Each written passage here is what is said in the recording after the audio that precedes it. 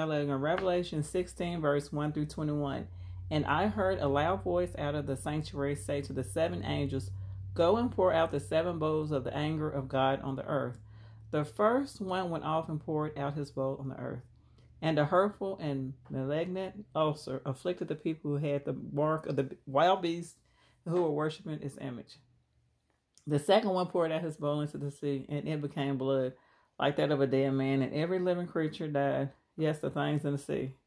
The third one poured out his bowl into the rivers and the springs of water, and they became blood. I heard the angel of the water say, you, the one who is and who was, the loyal one, are righteous, for you have issued these judgments, because they poured out the blood of holy ones and of prophets, and you have given them blood to drink. They deserve it.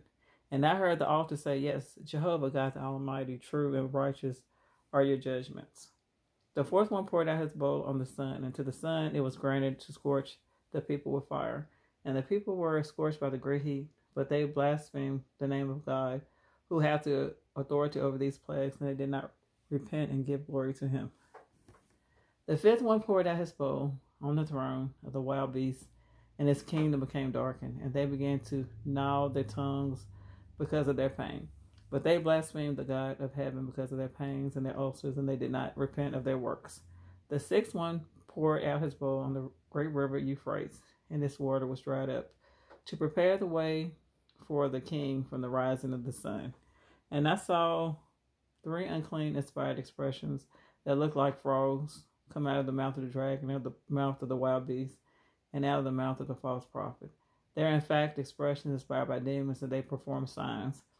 And they go out to the kings of the entire inhabited earth to gather them together to the war, the great day of God the Almighty.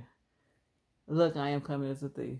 Happy is the one who stays awake and keeps his outer garment, so that he may not walk naked, and people look upon him with his shamefulness.